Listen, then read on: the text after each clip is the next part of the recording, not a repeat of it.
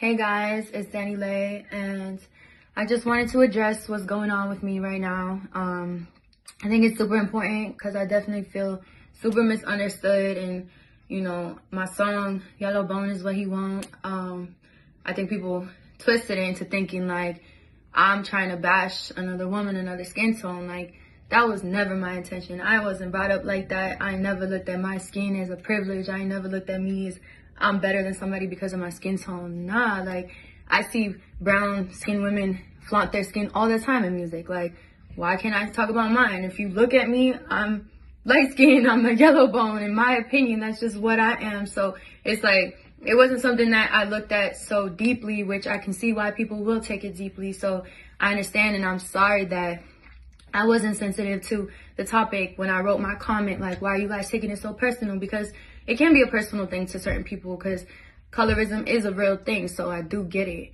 But I'm not that.